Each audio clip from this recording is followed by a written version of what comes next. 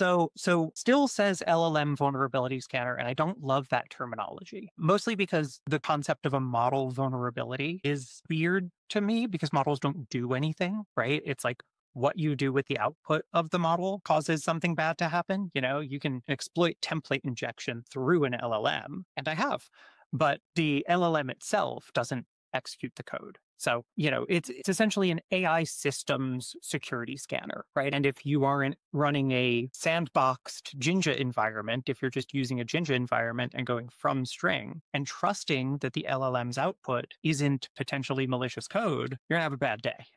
You have a real bad day. But yeah, it's a lot of fun. And we've been really moving more towards doing like real security assessment and exposing the weaknesses in the target under evaluation, right? And that gives you like a real security thing that you can use instead of these vague like I don't like the text that this model output.